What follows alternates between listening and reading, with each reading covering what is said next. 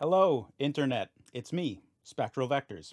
You might remember me from such Blender add-ons as Right Mouse Navigation, Mind Mapper, Ghibli Generator, or series like What's Bippy? Today I'm here with a new project. I was recently contacted by Pierre of the YouTube channel Active Motion Pictures. He specializes in anime NPR style rendering, sort of that Arc System Works, Guilty Gear style, Genshin Impact. And he was looking for some help getting a macro keyboard solution happening in Blender. So his first thought was to get a second keyboard, just a generic keyboard, plug it in, and start driving macros from that. And there are a bunch of software solutions that allow you to do that. For whatever reason, they don't play nice with Blender. And he was getting this echo. The original key was going in addition to the macro being sent. So he got in touch with me, and we went back and forth a little bit before we ended up deciding that the best way to go could be and should be a dedicated hardware solution. And with that in mind, let's skip straight to the demo. This is the prototype for the, I guess I'm calling it for now, the Blender macro board or the blend board, and I'll show you what it is currently capable of. Okay, so we're here in Blender 3.3, and what we're going to do first is give some of these knobs a little twist. You can see this is set to scaling. So we're scaling in each different axis. Now let's change pages. Go back to the first page. Now these knobs are controlling rotation, and we can actually keyframe rotation for individual axes as well. And then we'll rotate in the Z. Now let's, oops, right, that's my screen record, whoops. So let's change pages again, and now we've got the location being affected. So back to page 1. And you can see the page changing in the bottom. Oh, actually my face is covering it. Here, can we, oops, that's not the right screen. There, right down in the bottom right. So watch again, I'll change pages, and whoops, have to be in Blender. Change pages, and you can see in the bottom right-hand corner that icon is changing. So back on general page 1, let's click our object again, and this button allows us to run a script that performs a handful of functions. So this is the prototype for the Blender macro board. So now that you've seen what it can do, let's look at how it does it. This right here, the Raspberry Pi Pico, is what powers the device. And I chose this for a handful of reasons to be the backbone of this device, or at least this iteration. These are cheap. For me, these are $5. I'm Canadian, so $5 Canadian. A similar Arduino board, the Pro Micro, was going for around $30, so it was substantially more expensive than this. There's a lot of functionality built into this. It's more than just switches, buttons, and knobs. Right now, that's all it can do, but there's a lot of expandability that comes with this board, and the chip that's on it, the RP2040, could also be brought to a larger board later. That's more for a future thing. But the other thing that's cool about this is you can write on it in Python, essentially, or CircuitPython, because I'm using the Adafruit HID library.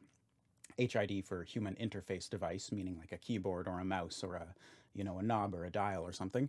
And that allows you to write using CircuitPython, which again is similar enough to Python that anyone who's done any coding, any scripting in Blender, any add-on writing should feel relatively at home. It also doesn't require that you compile any sort of files or firmware. You may have to refresh the code on the device, you may have to reset it, but this project is in a pretty alpha state, so a lot of things are probably going to change. There are already a lot of Pico-based macro boards. There's a lot of different solutions, but what differentiates this project is that we're looking specifically towards functionality with Blender. So Pierre's experience came with using things like control surfaces for video editors. So he's using hardware like Blackmagic, Loupedeck, those types of things. My background is in audio, so I'm used to using control surfaces for audio hardware. you know, things like Avid control surfaces for Pro Tools, Behringer M Audio, you know, you name it. There's tons of Focusrite SSL. There's lots of different dedicated hardware solutions for editors. So that is the goal that we're striving towards, to have something that's not just a macro pad, but something that allows that deep level of control over the entire program. So in addition to the design decision of going with the Pico, going with Python, I also decided that there should be a license decision made here, and to keep it in line with Blender, it's going to all be GPL, so free open source code and hardware designs when we get to that stage. And one of the factors that's important to me is that it's quickly and easily customizable for beginners. So it should be something that allows an advanced user to create whatever feature they may want or need, but it also isn't so daunting for a beginner, someone who's not that familiar with Blender, to get in there and start messing around. There is also that paging or layering function that I demonstrated earlier, so that even though there are only 9 keys, 10 keys on the device, or 13 if we count these push buttons as well as rotary encoders. The paging function means you can assign as many pages as you want. So you essentially have infinite macros as long as you're willing to, page through to get them. And doing a few rough calculations, it seems like if we go with a stock Pico, you could have a configuration like 9 rotary encoders or possibly up to 100 something buttons in a key matrix. So the board currently sends single key presses, key combinations, text, or script files that are stored either on the board itself or on your PC.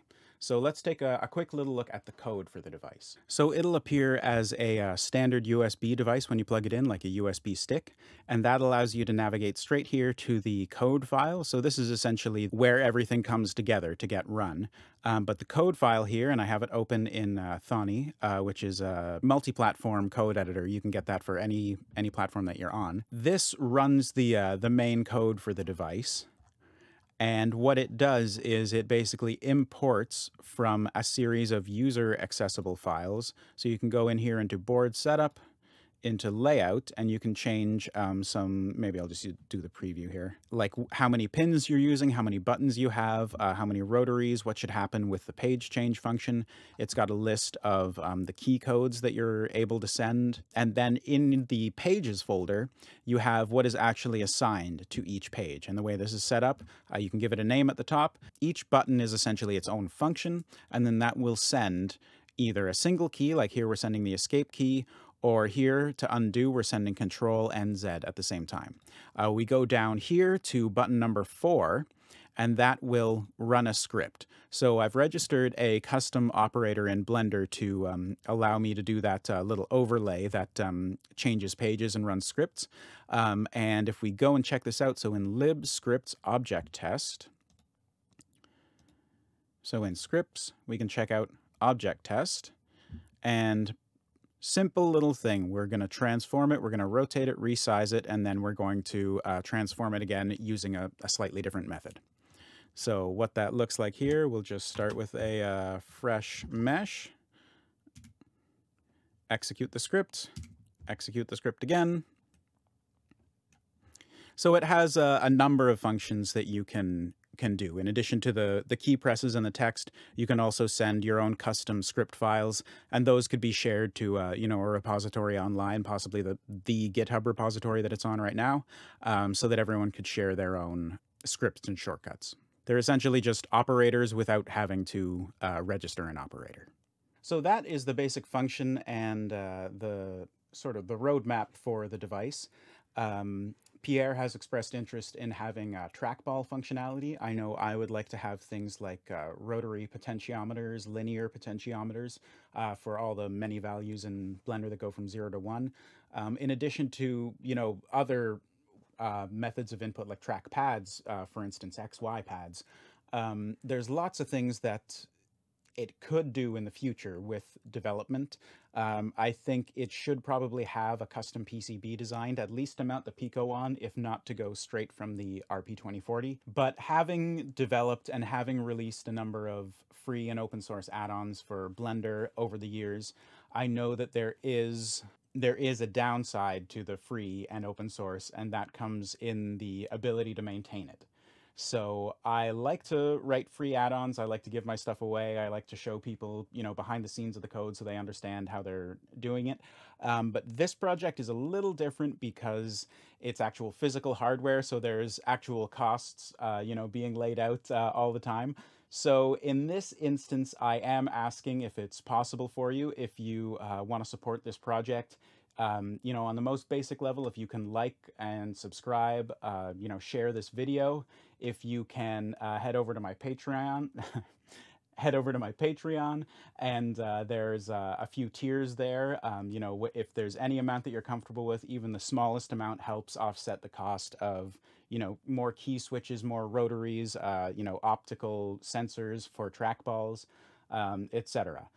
But I'll put links down to the GitHub repo in the description.